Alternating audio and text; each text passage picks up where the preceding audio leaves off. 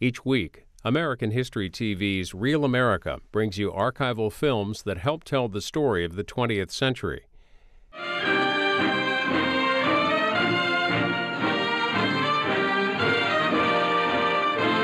From stem to stern, the entire ship is a honeycomb of watertight and flame-proof compartments.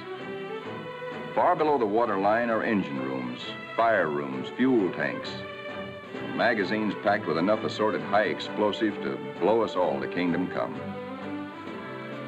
The hangar deck is like a gigantic tunnel, nearly 2 city blocks long and wide enough to house 4 freight trains abreast.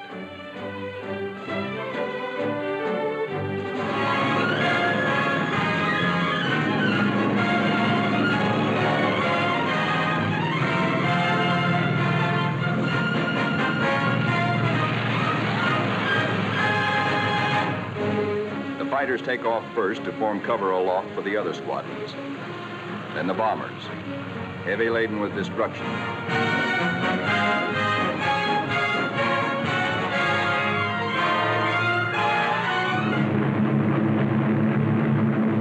As our first fighters race in toward Marcus Island, they stay low, hoping to escape detection by the enemy's radar. Then they climb suddenly and dive. A surprise strafing attack on the enemy's airstrips. These red balls floating up at us so lazily are anti-aircraft fire. There is 3 times as much of it coming up at us as we can see, because only 1 shell in 3 is a tracer. What look like fiery pollywogs are tracers from our own wing guns. The Ack-Ack is much heavier than expected, but through it we go to knock out enemy bombers on the ground. All through these battle pictures, realize that we are looking straight down our own gun barrels. These pictures are taken automatically by the same mechanism that operates the guns. Pictures even shake with the gun's recoil. Our eye is now the very eye of our fighting airplane.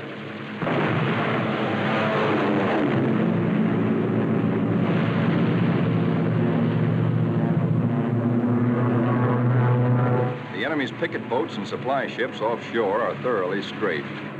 No longer will these craft bring rice and sake and munitions to Marcus.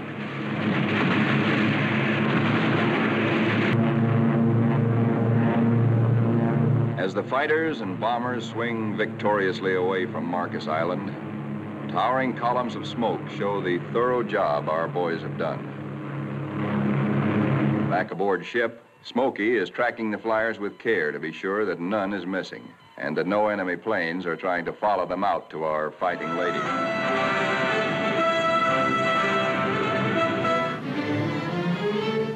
Now is when the landing signal officer must judge not only the speed, but estimate the battle damage of planes like these.